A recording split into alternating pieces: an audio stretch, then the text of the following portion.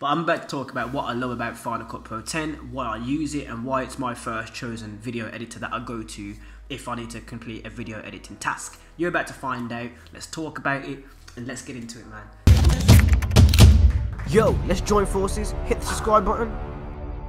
So we're going to count down the top 5 things that I love about Final Cut Pro 10.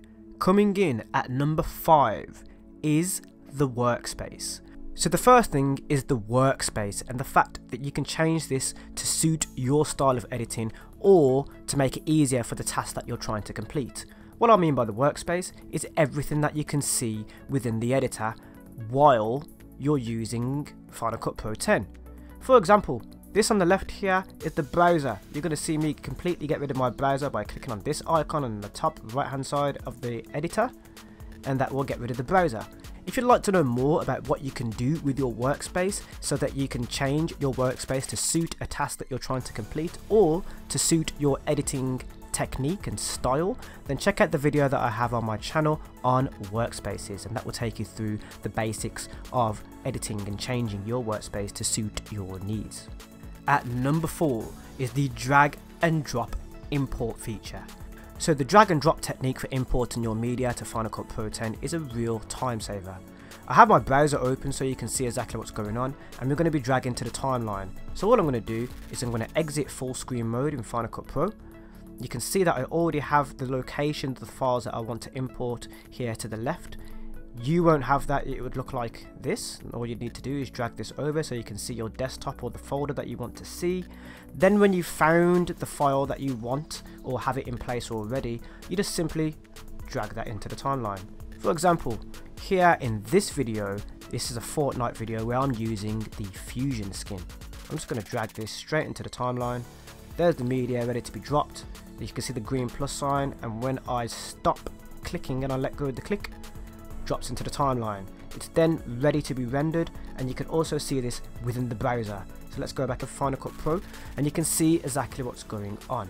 Then if you want to find out how long it's going to take to import, if it's going to take quite a while, you can click on this icon here, this circle, that's your loading icon. It tells you what jobs are completing within the background. You can see that it's actually loading up the thumbnail and waveforms. That's basically what it looks like within your timeline, and the waveforms is how the sound is in your timeline. It's basically just showing you what the sound is, and then it's importing the media entirely. Now this is a fairly big video, so it could take quite a long time, but obviously there is another longer way to import your media, which is to go through the import window where you press file, you go import, then you click on what you want to import. In our case we're talking about media.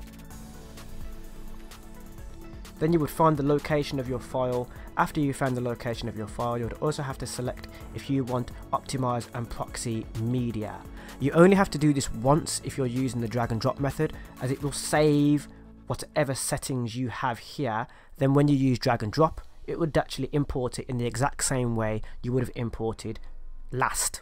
So the last time you imported, it doesn't even matter if it's the same project, it can be a different project file. The last time you imported, those settings will be how your drag and dropped media will be imported. So if you did not have create optimized media and create proxy media on the last time you imported through the import window, then you don't have to worry about it for the next one if you're doing it in the exact same way. Coming in at number 3 is one of the most used features of any Final Cut Pro series editor, and that is the inspector window. The inspector window is so useful when you're editing within Final Cut Pro 10. Unlike other editors or cheaper editors, you actually do not have an entire window dedicated to the changes you can make to a piece of media within your timeline. Most of the time it's tucked away somewhere, you can't find it, it's horrible, and you also won't be able to do this little nifty thing, which is changing the size of that window so you can see more of the information you need to make changes to your media within your timeline. That is why I absolutely really do love the inspector window, and it also is already built for most of the tasks that you will be completing with this software. So for example, if we're here and I add an effect, let's say black and white for example, to the start of this Fortnite video, you can see that it's already applied, but it's automatically showing me where this is and I can then just show the properties and I can change the effect accordingly within the same inspector window. It's not populated elsewhere, it's all there.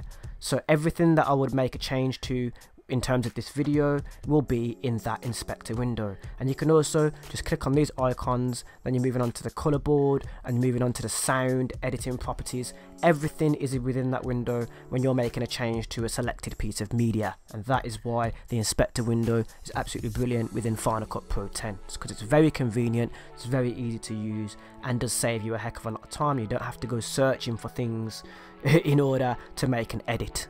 Coming in at the high second spot of number 2 is third-party plugins.